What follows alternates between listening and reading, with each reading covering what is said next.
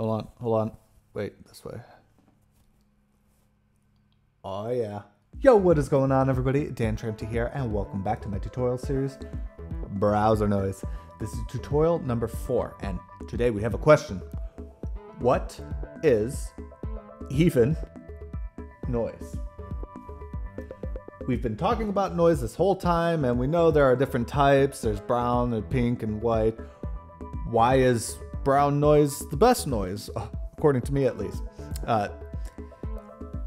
Hopefully we'll solve this mystery this tutorial.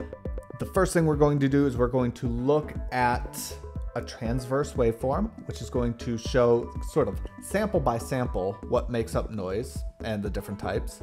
And then we are going to actually plot the spectrum of the noise on a canvas. So it's going to display, it's going to be a visual thing that we make to display the noise. It looks like this. And with that, we're going to get a better understanding of what's going on and what these different noise types are and what is noise. All right, let's get to it.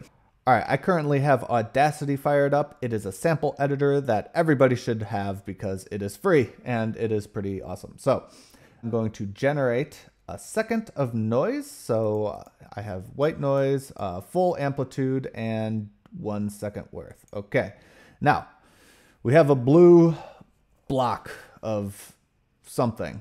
I want you to imagine this blue block as many points on a two-dimensional graph. We have a y-axis over here that goes from -1 to +1, and the width is essentially time, okay?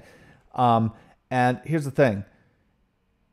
It's just 1 second of time, so there's a lot going on in just 1 second. In fact, because our sample rate is 44,100 hertz, there are exactly 44,100 dots in this graph.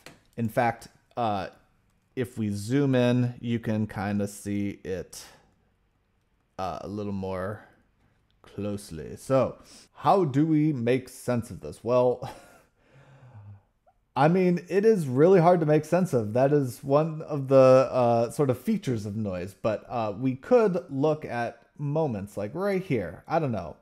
It's not a great example, but we have what is essentially an oscillation taking place, right? We have zigzagging, a triangle wave, right? It goes up and then down, and then up and then down, and then up and then down.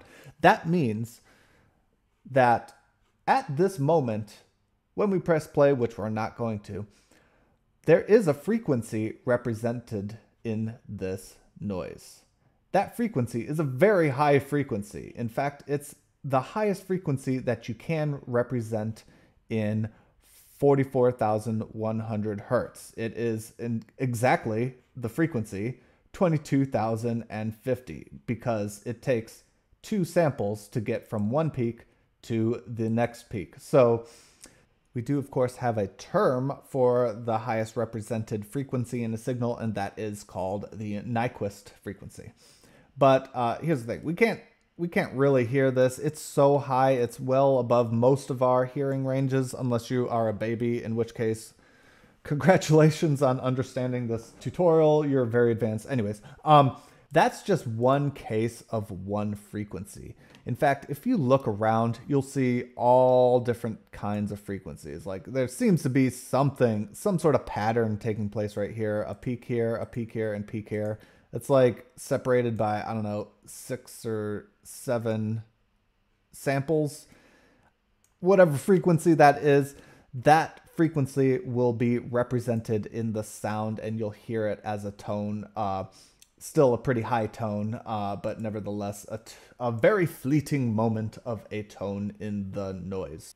So no matter where you look, you could say that there is some energy in at least some frequencies.